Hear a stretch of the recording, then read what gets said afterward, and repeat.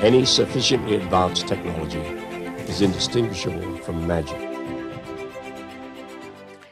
So, everybody, it is a delight to welcome a friend who's known me pretty much my whole life, maybe even before I was born. I don't know. And that's Dr. Marilyn Simons, who is now currently, I think she's unemployed. I mean, you were the president of the Simons Foundation, and we're speaking in December, right after you received the highest honor awarded to human beings by the French government, called the Légion d'honneur. Now, Marilyn, I got a C- in high school French like 30 years ago. So please don't hold me to account. I know you've been practicing, but first of all, how are you doing today, Marilyn? And congratulations. I'm doing great today. It's great to see you and be here with you, Brian. And one comment, I was never officially employed by the Simons Foundation as a donor. That would kind of make me have a conflict of interest, but I did have the title of president, but never received a salary. Right. And now I'm in the same position for our private foundation. So, and in the same employed, not employed role. And when I think about you, the first thing that comes to mind is curiosity. When I think about all the different things you're so interested in, I'll relate a very quick story.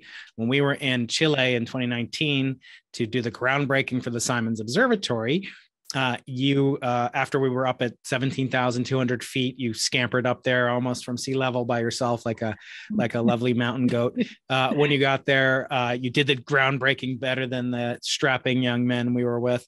And then we came down, we did some late night observations of the heavens using optical telescopes. And it was really delightful for me to get to show you, everything that's been my childhood passion.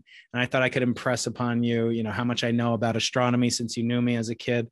And there you are looking at Jupiter and telling me all the names of the moons and all the names of the different objects we were seeing. And I was like, I can't even like one up her in this. She has to beat me in crossword puzzles, and it was frustrating. But I do want to commend you on this radical curiosity that you have. And I want to start maybe with your beginning after we get into what the Legion d'Honneur means. Let's talk about that. It has been given to people like Alexander Fleming and Jane Goodall, who's a hero of mine. What is the Legion d'Honneur, and what does it mean to you when you won it? Well, the Légion d'Honneur actually was an award that was started by Napoleon to recognize people for their service to France. So it's a really high honor, and there are different levels of being recognized. And I found out that I was immediately promoted to level 2. So I'm an officer in the Légion d'Honneur. Wow. And well, a funny story about how I first learned about this.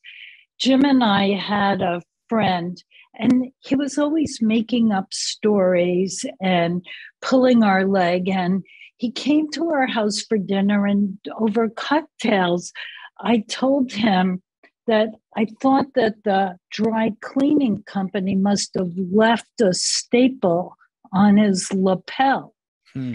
And he explained to me that was not a staple. It was an award from France, and he was recognized as a member of the Legion of Honor. But of course, I thought he was totally pulling my leg.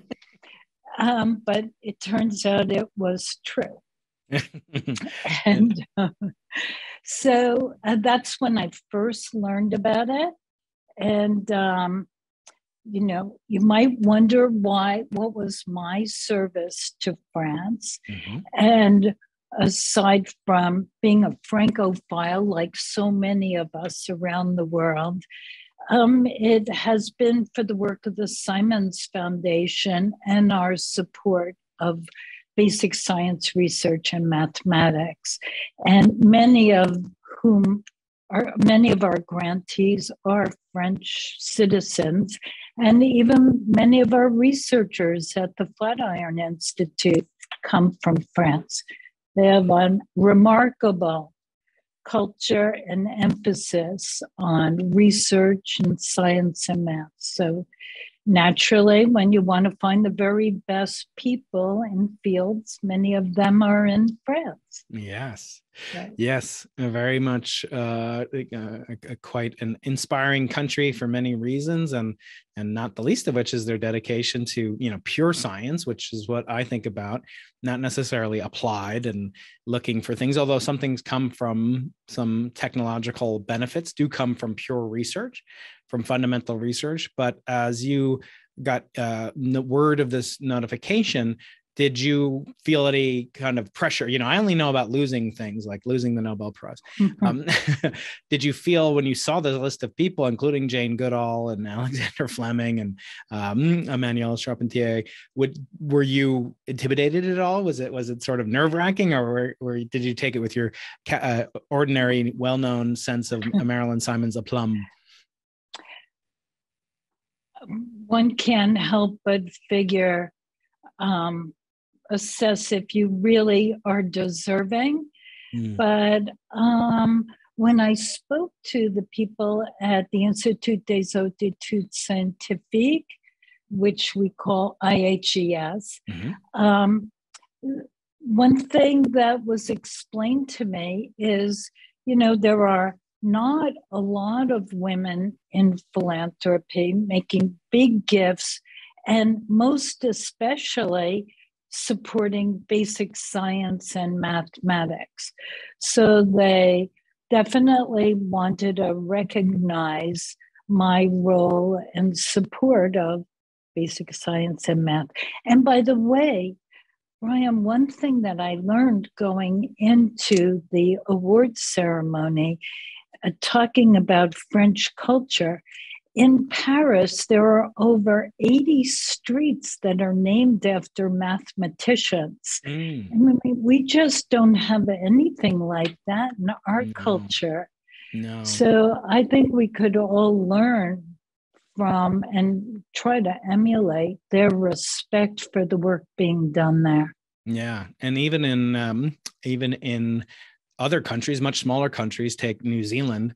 The New Zealand, I think it's the $5 note or $10 note, has Ernest Rutherford, who did most of his discoveries on the nucleus. Well, he was in the UK, but he is on their, one of their most used currency bills. And I think it's quite striking that how prominent other nations make their scientists and so forth. I actually had the honor of presenting an award to Michio Kaku at the French embassy in Washington, D.C. last month in November for the Arthur C. Clarke Foundation. I'm affiliated with them.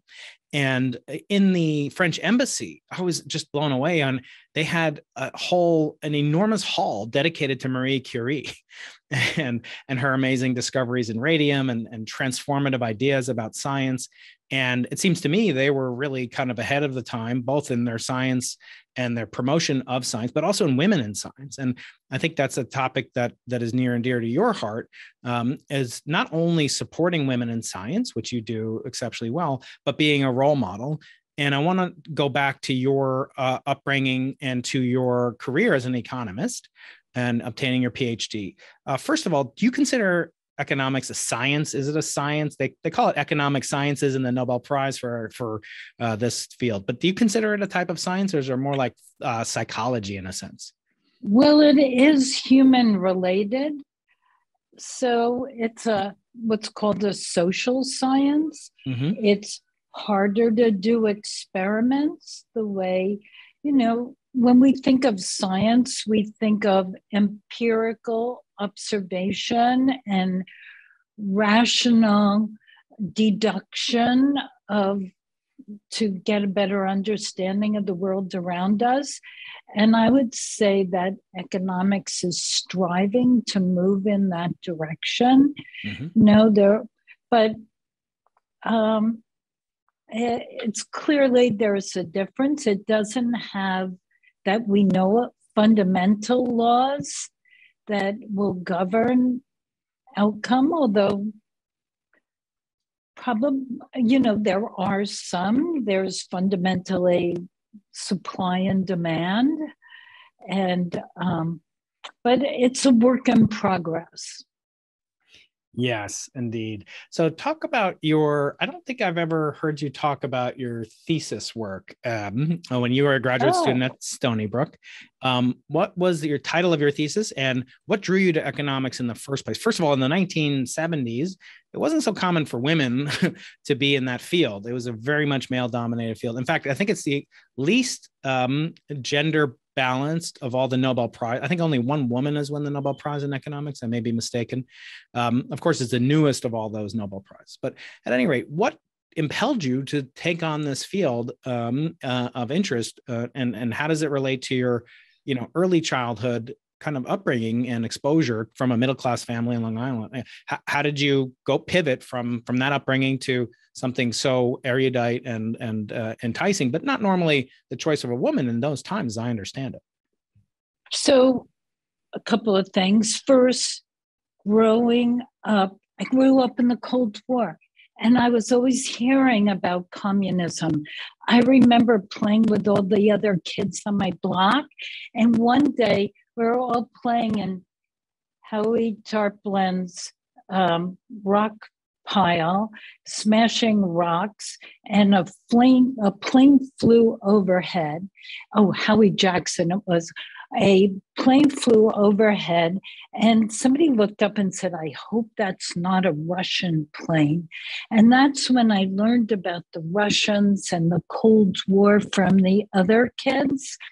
So communism always fascinated me.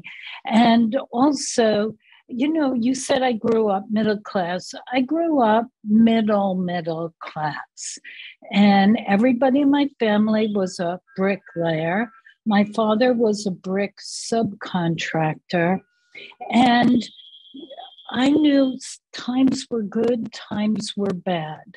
And I remember one day my dad came home from work and he went right to sleep. And I asked my mom what was the matter with my dad. And she said, "Oh, he's depressed. Business is bad."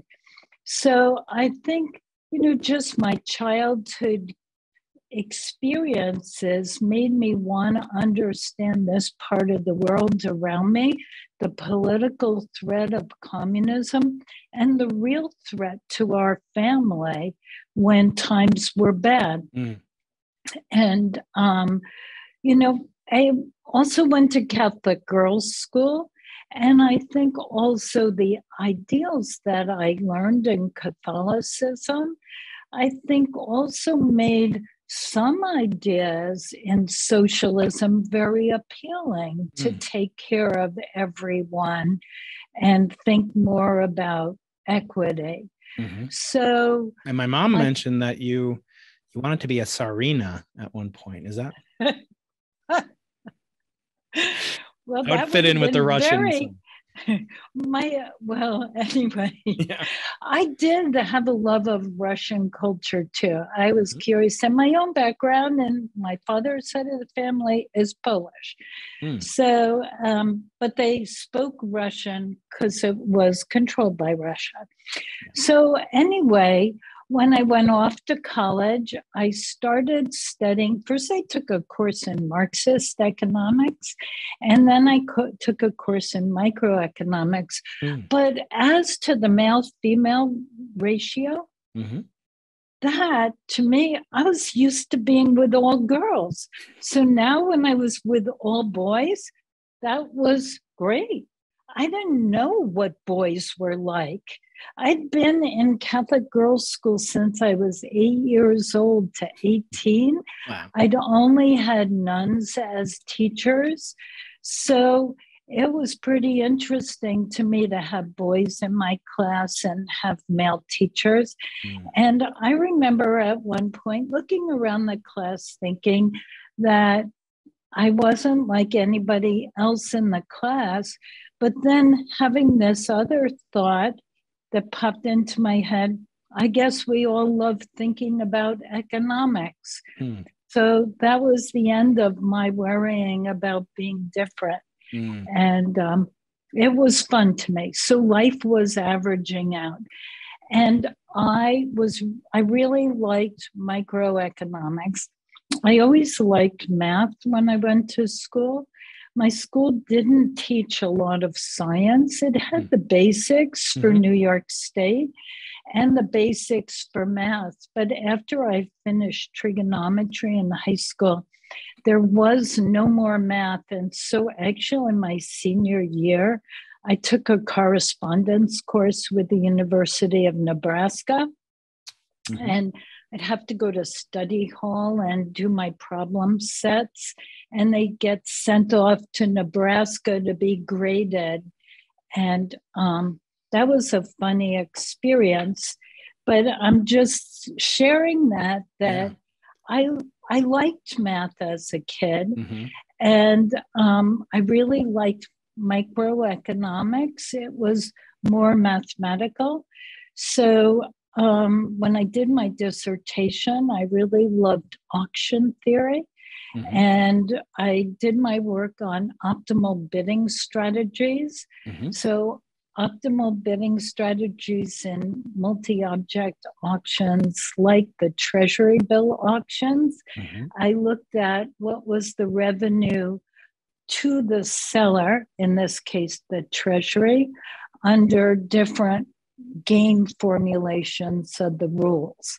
And my husband, Jim, taught me the calculus of variations so that I could derive these optimal bidding strategies. But, you know, I really haven't continued with that research. I always say that I went from being a theoretical microeconomist to being a very applied running our foundation. Right. Yeah. It is, you know, a full-time job for many people. And just doing it as you did for so long, you know, required these tools, I'm sure, and actual application, not, as you say, not just theoretically. And when you think about the kind of structure, the relationship between pure math and connection to a social organization like the foundation, I'm curious, in terms of leadership, you might have some ideas grounded in theory, but, you know, as they say, you know, communism works in theory, but not in practice. Or so, how do you convey that, you know, to an organization that you're the leader of? How do you convey that, you know, there is a better way, or perhaps there's a different approach, you know, when everybody's kind of doing everything for the first time? I mean, that was the first time the foundation ever existed, and you were leading it in this capacity. How do you convince people, you know, when you're starting from scratch, it's so hard to begin something anew. How do you convince them to listen to you, to take what you're saying, you know, with the proper amount of attention that it deserves? That's a good question. And I'm sure something that you think about with your own work at the Simons Observatory. I think having a really strong team around me so that it isn't just what do I say, but also having incredible visionaries and leaders who are working together with me. It's never just one person who makes a difference. It's a team that makes a critical mass. And, you know, getting input from people who are terrific thinkers themselves, you can come up with a plan. And when I talk about our foundation, I always say that we evolved. You know, it grew just as you've experienced with your own observatory, right? Your project grew, and you have to grow and adapt and go to the next level. And we were always looking to get to that next level. But I just think it's the critical mass of people that you have around you that builds confidence, and you just work so well together. So. Yeah. And sometimes I feel like with folks that are so brilliant in one field. Like I work with the most brilliant astrophysicists, scientists, computer scientists, et cetera, engineers. And yet we don't spend that much time thinking about management and organization and principles of a culture of success, because it's actually perceived that that's hard. In other words, if I ask a brilliant National Academy, member of our team, why doesn't, he or she, like, do they pay any attention to best practices in management leadership? They'll say, oh, that's really hard.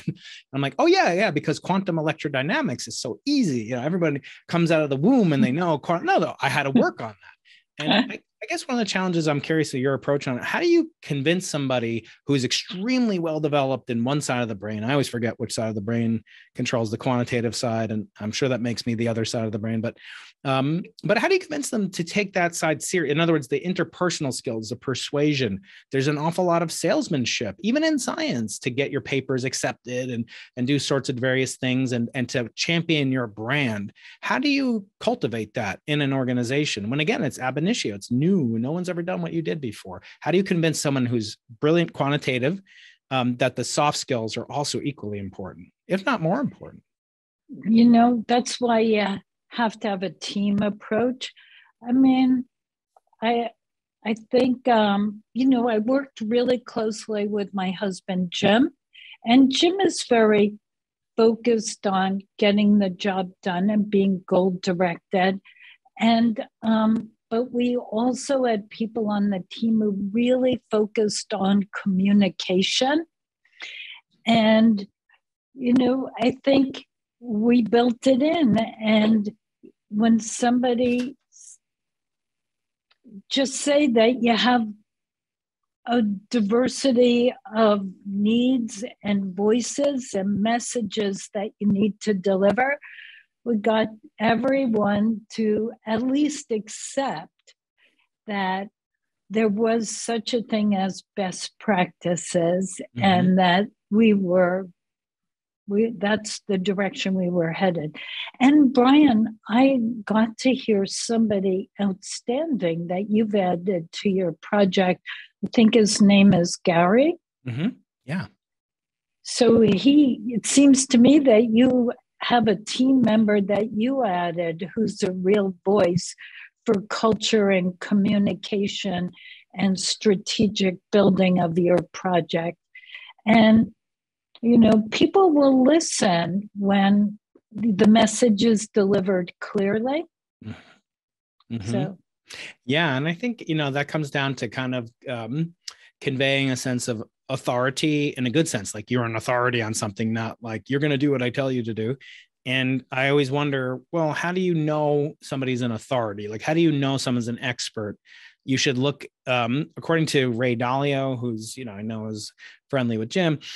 He says, well, an expert is someone who's done a thing 3 times successfully. It could be a telescope, it could be starting a company or managing a fund or laboratories, et cetera. They've done it, 3 different levels. And I kind of see that in our educational system. First, you get your graduate school, degree, then you work as a postdoctoral scholar or fellow, and then you're a young assistant lab leader. And then you kind of establish this pedigree of leadership.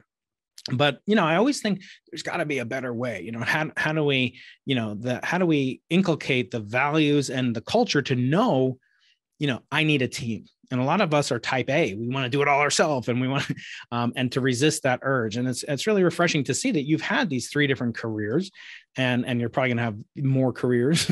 And I wonder, I know it's an unfair question, but I have to ask it. Like, do you have a favorite? I always ask my mom, as my mom, and I'll say, who's your favorite kid? Come on. It's me, right? That's like asking me, which hand is my favorite, my left or my right? And I say, Mom, you are left-handed. It's. So do you have, like, of the different careers, from economics to philanthropy to, board of directors, Cold Spring Heart, all the things that you've done?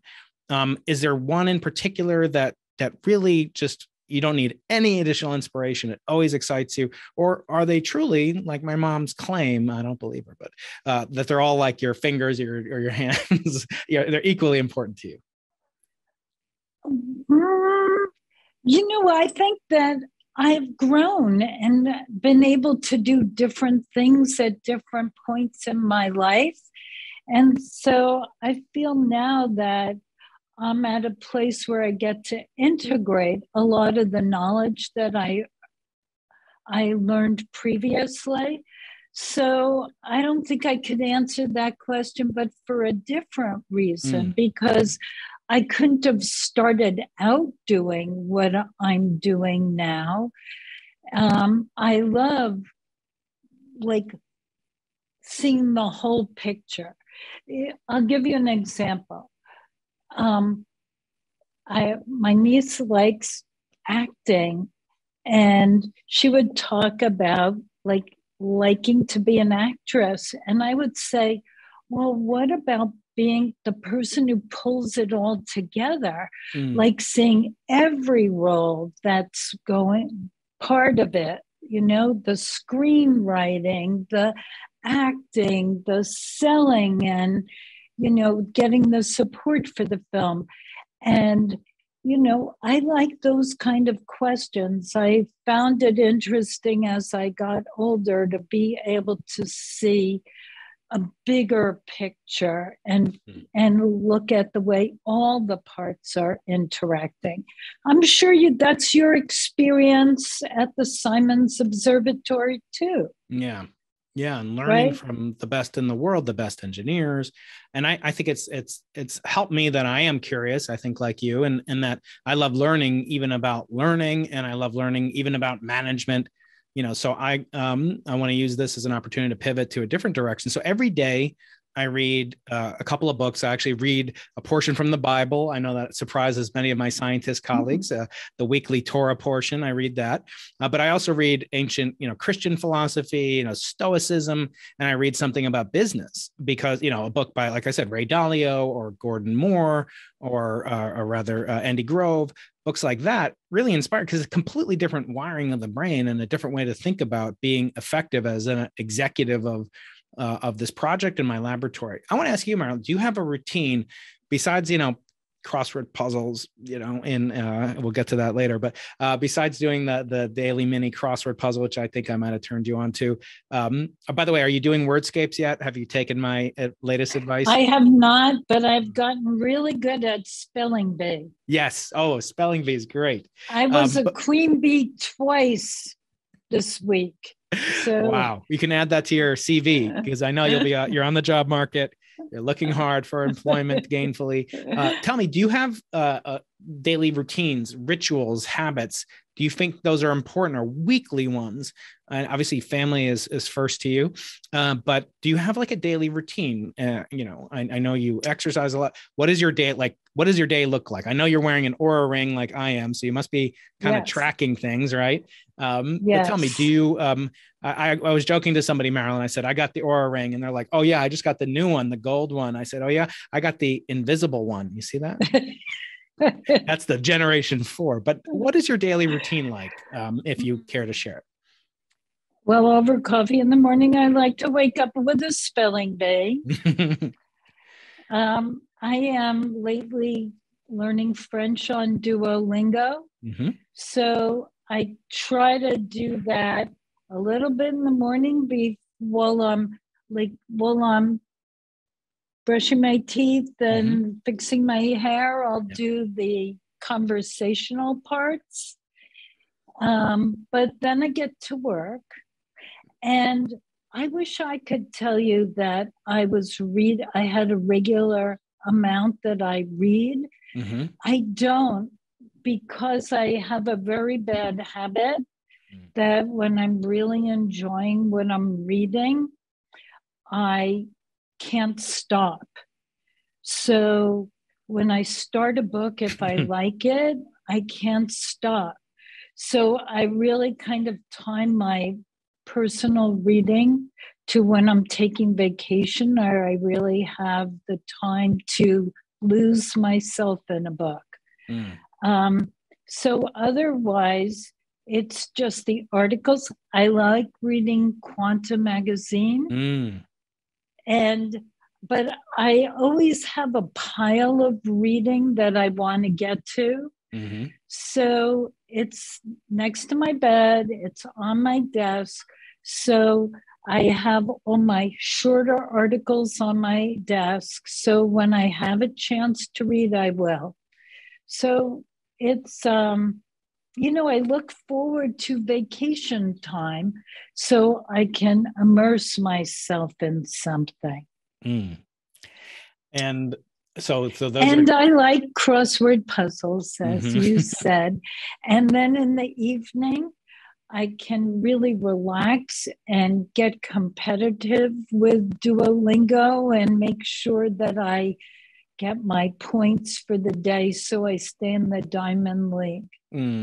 That's the called gamification. You can turn habits into rewards mechanisms, and the human brain releases a little dopamine when you do something good. And maybe we can pivot to another topic. This is, I asked Jim when he was on last year. And it has to do with maybe, how you spend your time, how you spend your attention. People say the most precious resource is time, and I agree with that.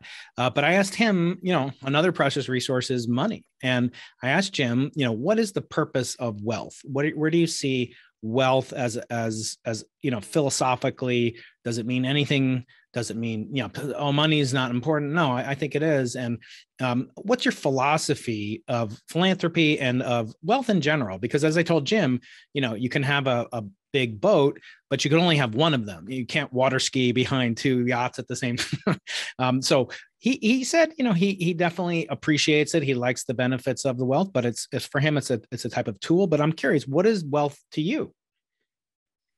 So I would definitely say it's opportunity. Mm-hmm.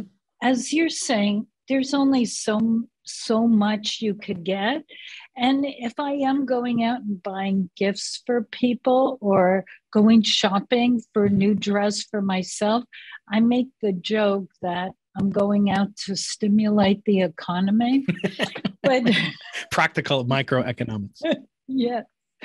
But having wealth, I see the business model. You invest, you earn income, and that's an income stream that you can use to support the things you really care about. Mm-hmm. So I've tried to really look for impact and evolve in my thinking.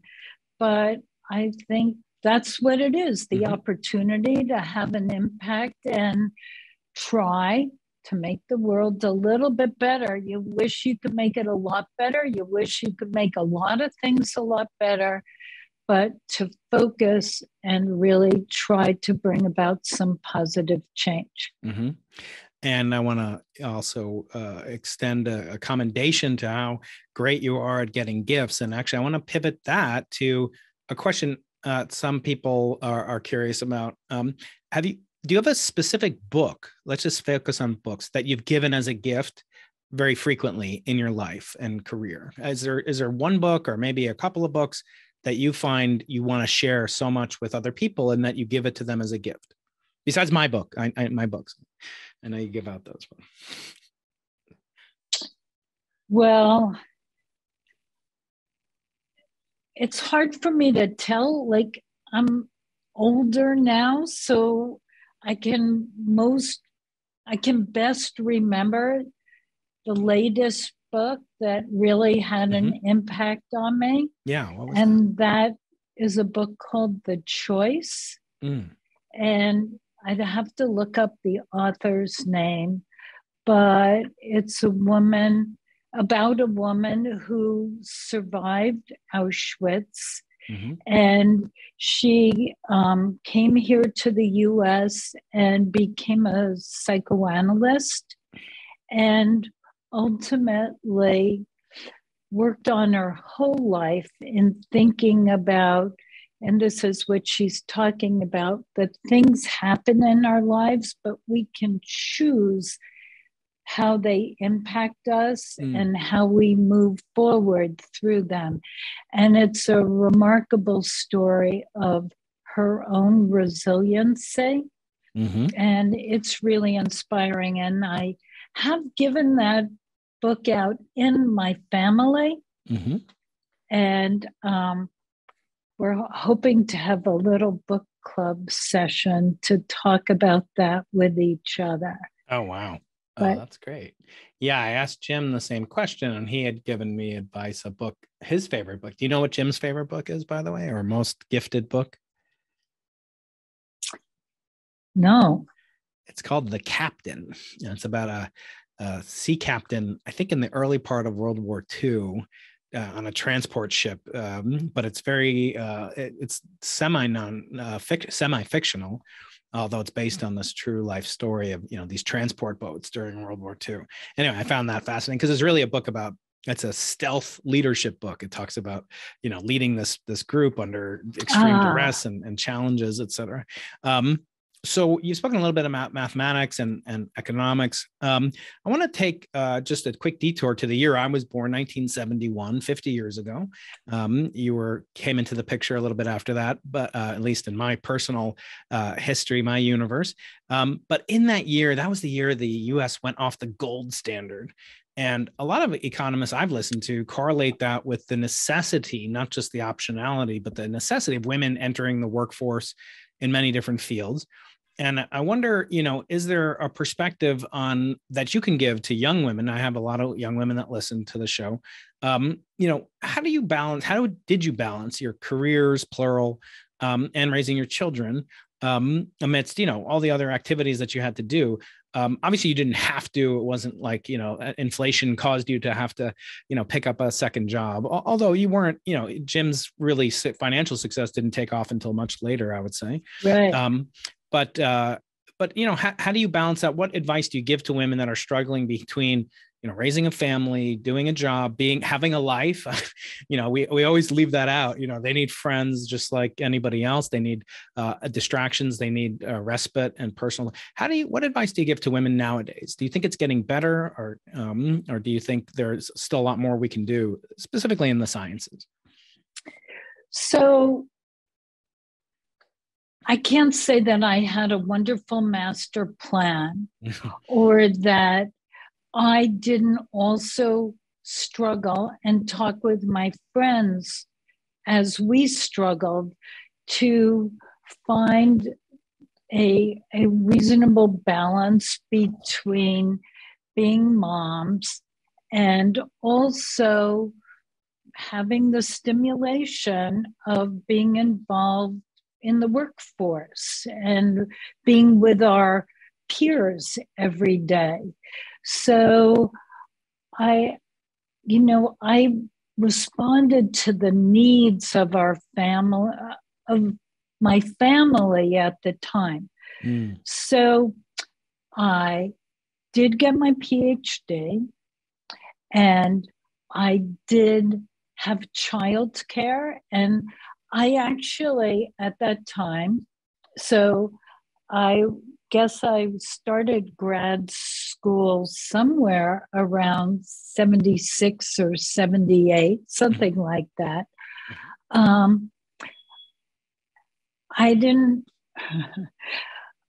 managed to fill in the form and get a green card for the lady who was working for me, because it didn't occur to me to go to a lawyer to ask for help getting a green card. So I actually totally qualified for getting employing somebody who didn't have a green card. So that worked out. That fell into place. And I worked at home on my dissertation, and Yolanda really helped me with childcare. But when my daughter was born, she needed to go to therapy for extra help. And I felt like my family really needed me. And that I needed to take her to therapy, and it would be hard to have a part-time job as an economist. And so my life took a different track than I had expected, but there was a need. And it turned out Jim was very supportive of my getting involved in not-for-profits. He liked the idea that somebody in the family was doing volunteer work, and I went on my first board. And that kind of worked out really well for me because I had time, a block of time where I could be project oriented rather than full-time work. So a couple of boards, I realized I loved the budget and finance committee. I really liked, thinking about how to make a not-for-profit a successful business, how to raise money for it. So as Jim started to be successful in his business, that's what made me say, hey, why don't we start our own foundation? And we had a lot of money by our standards then. We started with $1 million. And the foundation was just me. I like to say that this all has a bottom line that answers your question. So let me give the spoiler alert. The spoiler alert is I responded to need. I was lucky to find opportunities. And as my time allowed, my opportunities kind of evolved into more than I ever imagined. So that's the spoiler alert. So, I say to people when I talk about our foundation, unlike Bill Gates or Warren Buffett, we didn't first make a fortune and then decide to give it away. Right. We started small and it grew. It grew faster than we imagined. And we just kind of adapted and went with the change. And that's how the foundation happened. And it was a surprise.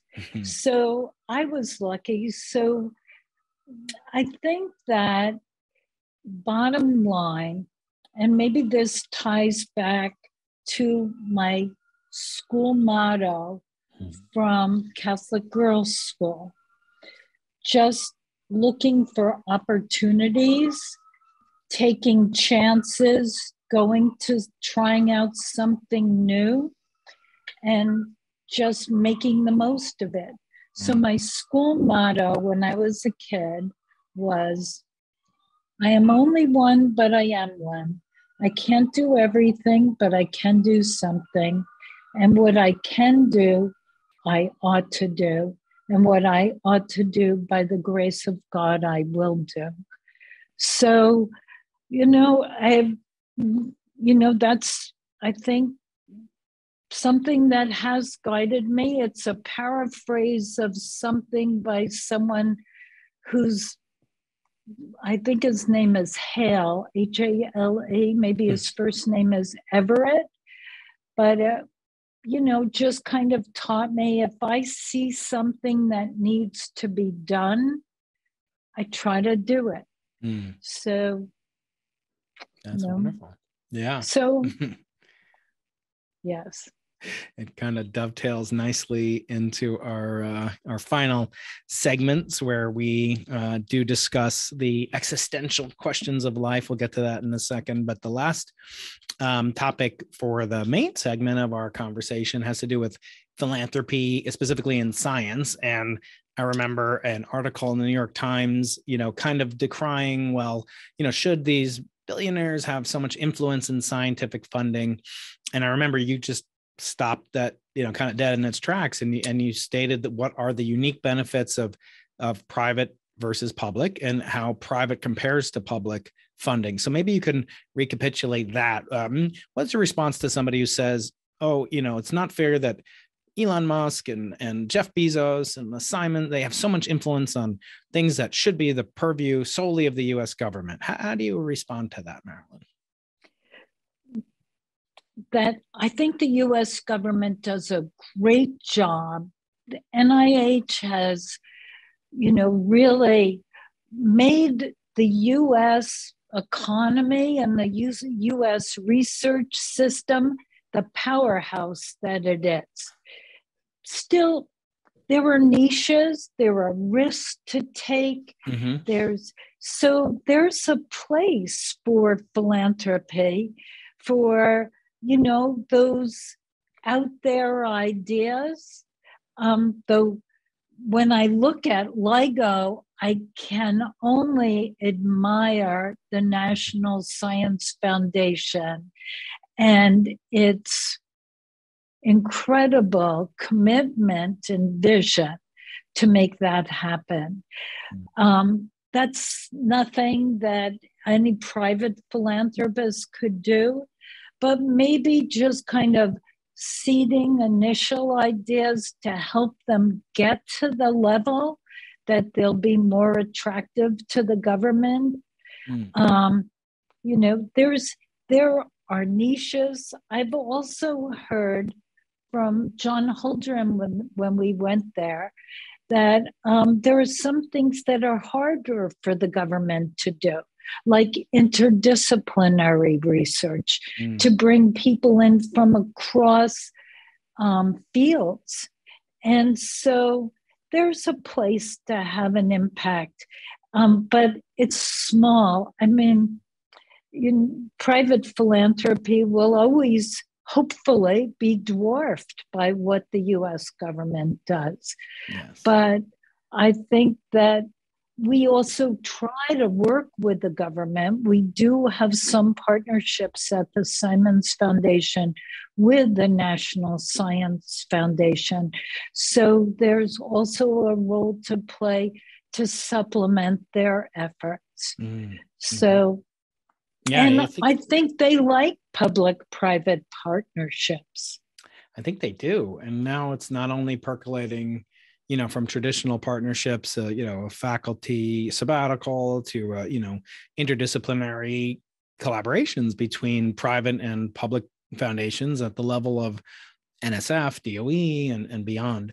I think you said once, philanthropy should be like venture capital, which does combine your economic kind of background and your scientific philanthropy background. I think that is a great model. And I heard you say once, that a small foundation can be nimble, and as wealthy as the foundation might be, or as how many assets, it's still pitifully small compared to, just what the government spends in a single day. And so if it can be the catalyst, it can nucleate collaborations, it can catalyze things. And then that ultimately, and you can make a quick decision. Exactly. And that then allows the government to save money, which is what, taxpayers should be most appreciative of, that the foundation offsets the initial seed capital that's needed to, in this model, extend to benefits to the taxpayer, of which, you and I are both members of the taxpaying public as well. I want to, conclude with the existential questions that I ask all my guests. And Jim, you can go back to, I'll have a link to Jim's interview if you want to see how he answered it. But I always ask what I call the thrilling 3 final questions that help get to the core of who you are as a kind of a heroine in the journey that you've gone on in your life, the challenges, the action, the epiphanies, the climaxes that you've had in your life, in your career. And I tie them in either philosophically or technically to Arthur C. Clarke or the Bible. And so if you're willing, Marilyn, I would love to ask you in the remaining couple of minutes, these thrilling 3 questions. Would you mind answering and going into the impossible? Okay. Let's do it. Okay. The first one is, what would you put in your ethical will, not your material will? Ethical wills are established since the time of, the ancients in the Bible. Even Alfred Nobel, in his Nobel Prize will, he had a requirement that the Nobel Prize go to those people who made the world a better place, that bettered mankind. And so I want to ask you, what kind of wisdom or knowledge have you learned that you want to bequeath to your, not just your biological children, but your ideological children? So on my desk at the foundation, I had a sign that I made for myself to look at. And it was actually a quote from Plato. And it was, always be kind, for everyone is fighting a hard battle. And I like that reminder every day, just to, people matter, and to really look at every person's humanness and know how we're all struggling. So I use that as a reminder for myself. So I think I would definitely want to pass that on. Just be kind. We're all having a hard time and struggling. Yeah, indeed. And the next question now goes a little bit deeper into the future. It goes, let's say, 1 billion years into the future. And this is reminiscent of the movie 2001, A Space Odyssey, where these monoliths, these ominous kinds of structures that seem to be like time capsules, or perhaps they're warnings or signs of some kind, placed by an unseen alien civilization, maybe billions of years ago, and they're meant to be discovered maybe as a testimony to what they accomplished. So I want to ask you, in science specifically, in that you've been exposed to everything from the life sciences, autism science, physical sciences, cosmology, quantum mechanical systems, mathematics. Is there anything that you feel best encapsulates the accomplishments that the human species has accomplished, the most stunning or striking accomplishment or accomplishments that humanity has achieved in just a short few 100,000 years? We've made an impact on the planet. So when you're talking about that, it kind of reminds me of that, the movie or the play or story about Camelot. And I know that there was that song, tell everyone that there was once a fleeting wisp of glory in Camelot. And, Camelot was about trying to live together in perfect harmony. And I guess you talked about all these sciences, but, I can't take credit for this. I have to say that I heard Jim once say that if there's one science we haven't made a lot of progress with, it's political science. And I kind of, I think we are striving to learn to live in a world where we could get along together, and dealing with coronavirus or climate change, that we're starting to see ourselves more as the biosphere that we are. So I guess just learning to live together in harmony with our planet, with each other, with all the other living things on this planet, is something that I don't know how to encapsulate that idea, except to see that we are trying to do that, and science is helping us get there, to understand our role in our biosphere. So I don't know what the short phrase is, if it's learn political science or like you're part of the biosphere and learn how to make this work. I think that's where we have to go. Yeah. Wonderful.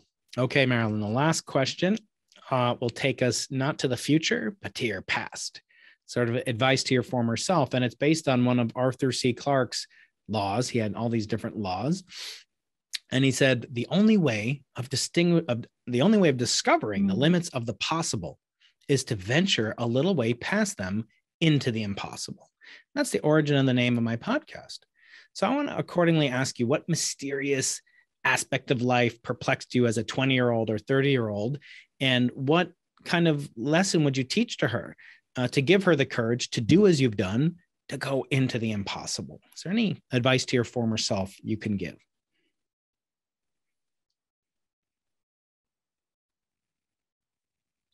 Make a plan. I think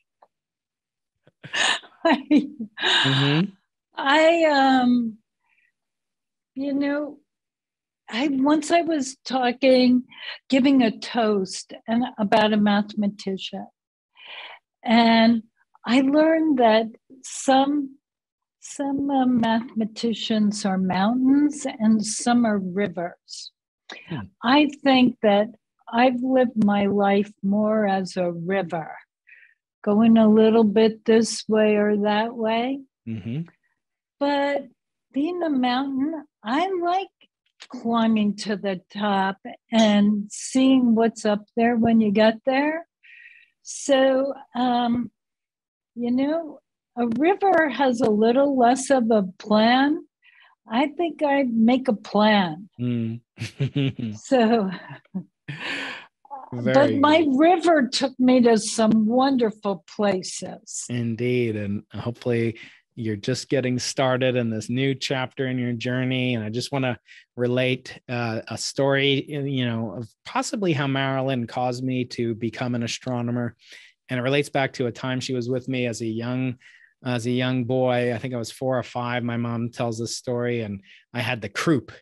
And it was very serious back then to have the croup. And, you know, every parent knows the feeling of helplessness and hopelessness of a kid that's sick and how to take care of him.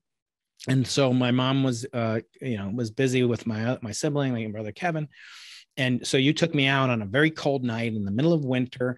And you said to me, according to my mom, that each snowflake was a falling star. And it just mesmerized me. And she credits that with perhaps my interest in astronomy. And I think it's fitting that, as we know, falling stars are fragments of asteroids that fall to Earth. And I want to also remind people that Marilynsimons is the proprietor of asteroid number 10701, Marilynsimons, 1981 PF, discovered at Harvard in 1981. It has many, many fascinating characteristics, including the fact that it can orbit inside the orbit of the Earth. And you can find out more information at the Minor Planet Center. It was awarded to Marilynsimons, an American economist and philanthropist. She was, I think you were chair of the board of Cold Spring Harbor, and you founded the Stony Brook Women's Leadership Council, many things, fellowships, and was recently retired as the president of the Simons Foundation. And she supports basic math, science, and medical research around the world, and is now a member of the Légion d'Honneur. And Marilyn, I want to thank you so much. We love you. We have utmost respect and gratitude for you in this holiday season, but throughout the year as well. I want to thank you for spending so much of your valuable time with myself and my audience today. Well, Brian, thank you. And can I tell a little story about you, though? Okay. Of course. And your family, that was like such an important part of my life. And the year I lived with you and your mom and your brother when I was a grad student, like, I think that was transformative in my life. And I just loved the time that we were all together. And I just want to say, you know, I spend a lot of time in outreach, and I don't know how you spark curiosity. That was a word you used a lot.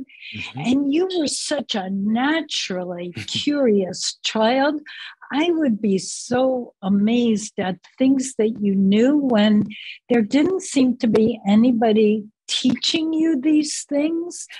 But you would just dazzle me with things that you would talk about. I remember one day in particular, though, and that your grandfather came to visit. This was your mother's father. And he said to you and Kevin, want to go out on a safari? And you didn't live in Africa. You lived on Long Island.